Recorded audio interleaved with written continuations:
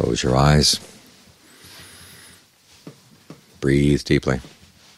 Think of this as food for the mind. The mind goes around feeding on all kinds of things: sight, sound, smells, taste, tactile sensations. And some of the food is good for you, and some of it's junk food.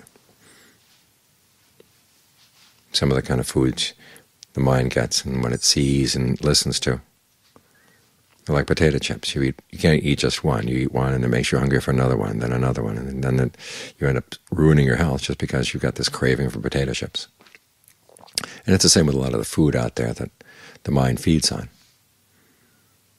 We feed on sight, sound, smells, taste, tactile sensations.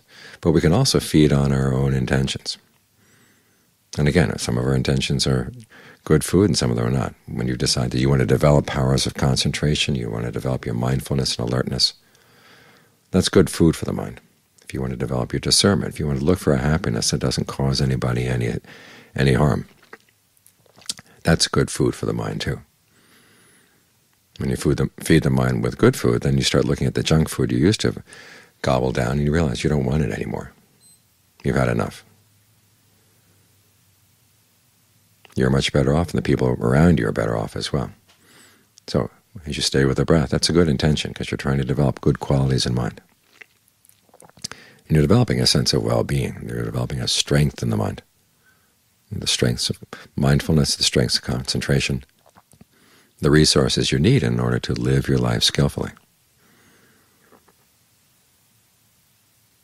So think of a day without meditation as a day without food, or at least a day without good food. You want to feed the mind well every day, every day. That way it gets strong. And as for the junk food that's out there, it's part of the world. You don't have to gobble it down. You can see it, you can hear it, but you don't have to feed on it. And that makes a huge difference. The reason we complain about the world is we're trying to feed on it, and then it gets us sick. We take in the poison with everything else that we're taking in. But if you're selective in how you feed, then there can be poison out in the world, just like there is poison in the world right now. But as long as you know enough not to touch it, again, you're okay. As long as you know enough not to try to feed on it, you're okay. So be selective in your feeding, and you find that it's a lot easier to live in the world. You develop a sense of well-being that doesn't have to depend on all things having to be this way or having to be that way.